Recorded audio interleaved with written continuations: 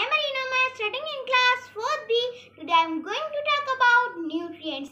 There are 6 major nutrients: carbohydrate, fats, protein, vitamins, minerals and water. Vitamins. Vitamins help our body to fight diseases. We must have vitamin-rich food regularly.